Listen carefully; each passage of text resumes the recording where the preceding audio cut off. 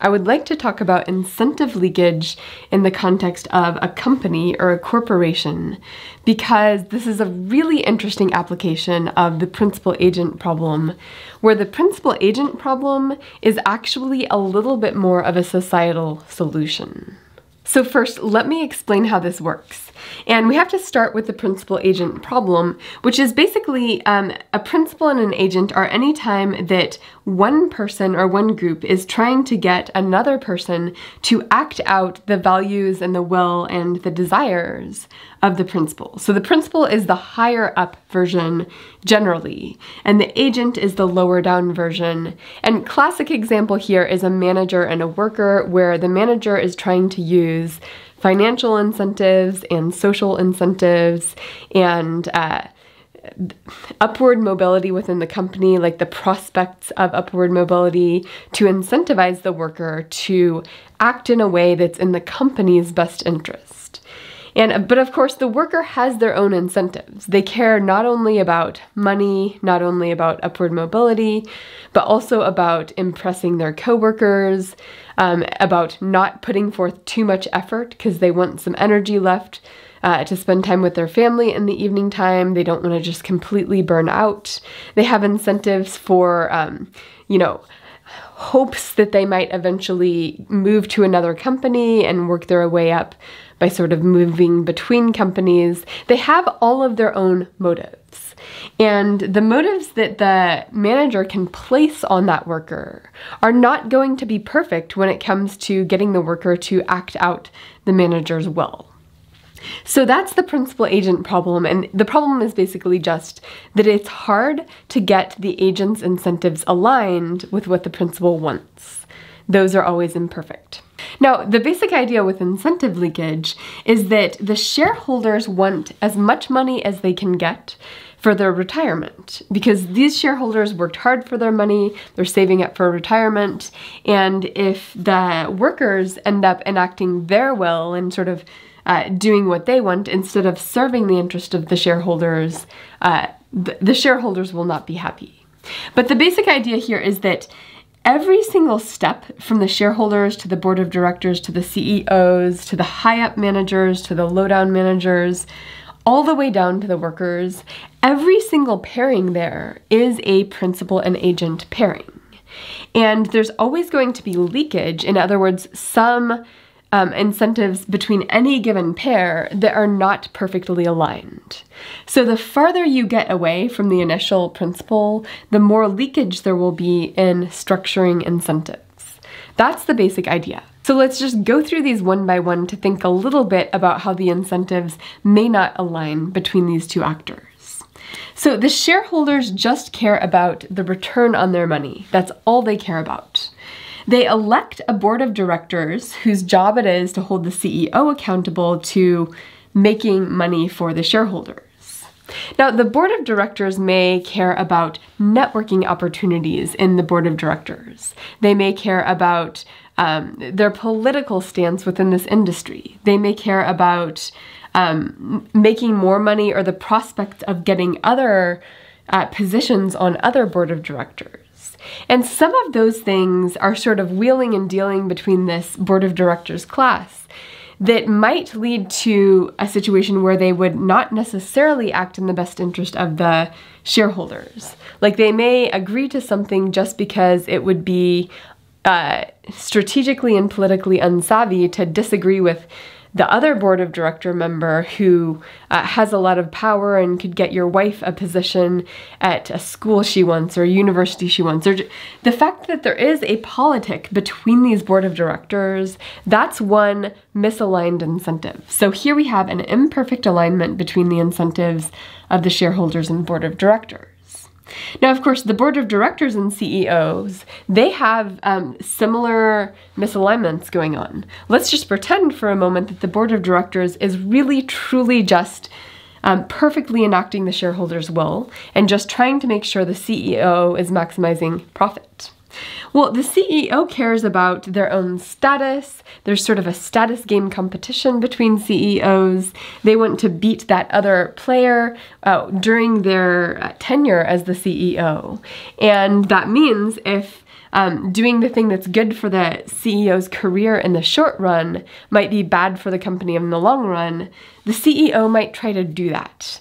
And the board of directors has a few means to hold the CEO accountable. Like, they can look at the books and they can make their own judgment and say, wait a second, investment in this project is probably a waste of money in the long run. It just sort of gets you more accolades for your personal self right now. And they can have that conversation. They can hold over the CEO the threat of ousting them. They have some tools for incentivizing the CEO to align with the shareholders. But those tools are not going to be perfect. There's going to be some leakage there. Now, we could go all the way down the line between the CEO and the high managers and the middle managers, and do the same exercise, of course. And we've already talked about the middle manager versus the workers. There's definitely misalignments and incentives there.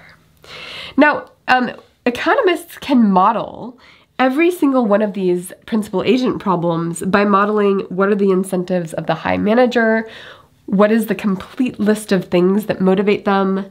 What are the tools the CEO has for incentivizing? How well do those tools work? And that's essentially what economists do when we go through principal agent problems.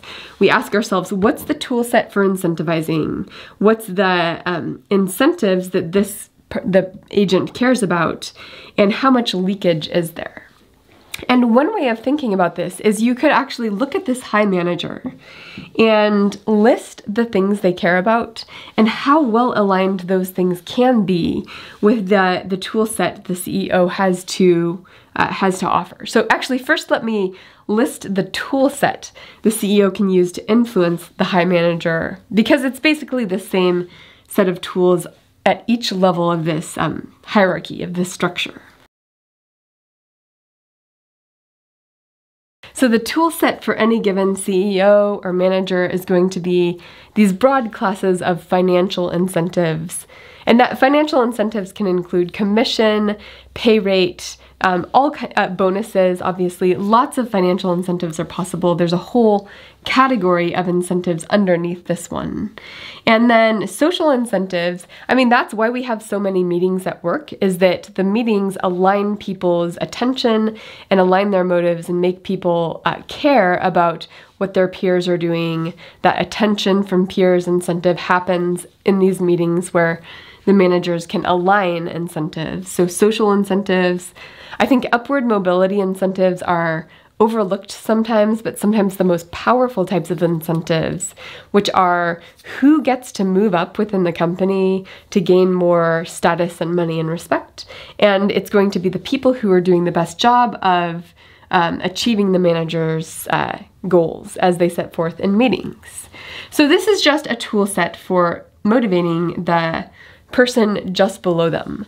Now let's look at a bunch of incentives at play, or a bunch of things that motivate, say, a middle manager in response to this, and see how well these align.